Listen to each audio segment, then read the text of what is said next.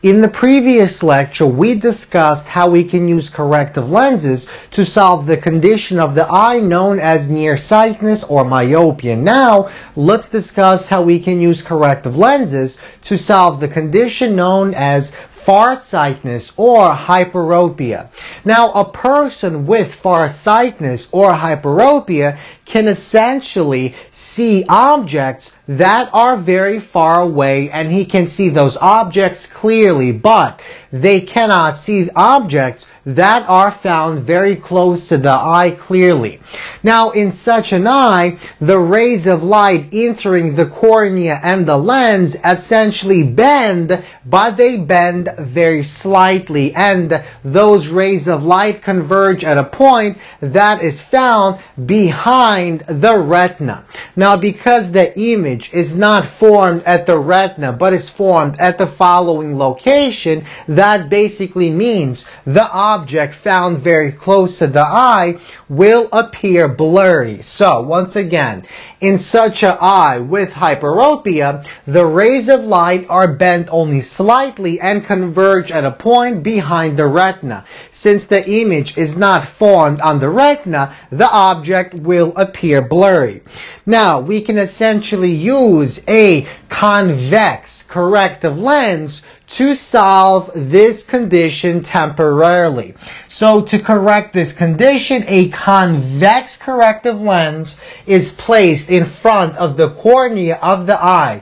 This converges the ray even further, so it increases the amount of convergence of the light, forcing our rays of light to converge on the retina of the eye, and that makes the image clear. So let's look at the following diagram. So we have the eye that has hyperopia. We have the lens of the eye, and this is the cornea of the eye.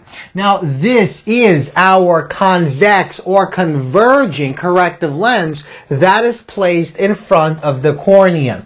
Now, when the rays of light leaving our nearby object leave the object and reach this lens, they essentially begin to converge. Now, those converged rays of light then reach the cornea and are converged even more. And this essentially brings this point of convergence from this location to the retina of the eye. So the image of the object is formed directly on the retina of the eye, and the object will therefore appear clear. Now, what exactly is the relationship between farsightedness and the near point of the eye that has farsightedness? So, recall that the near point of the eye is the closest distance an object can be seen clearly. Now, for a good or normal eye, the near point is about 25 centimeters. However, in a person with farsightedness, what happens is the near point increases.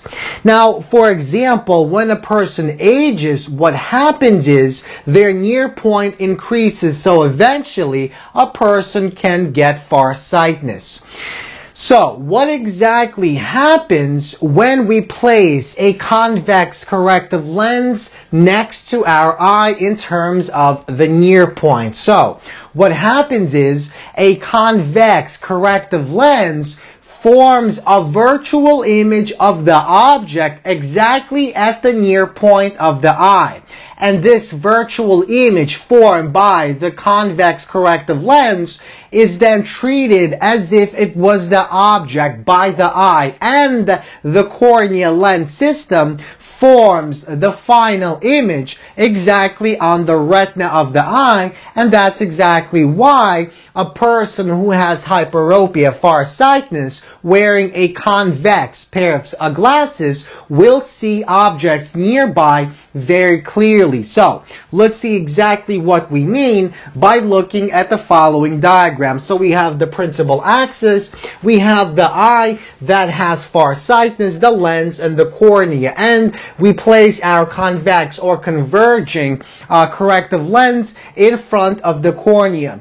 Let's suppose we want to read a book that is found very close to the eye, as shown in the following diagram. So this is our object that is found some close distance relative to the eye.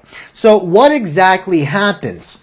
So the rays of light essentially leave the object and reach this converging or convex lens. And then what this lens does is it forms a virtual image in front of the object as shown by the following diagram. So this is our virtual upright magnified image. And this image is formed directly on the near point of the eye.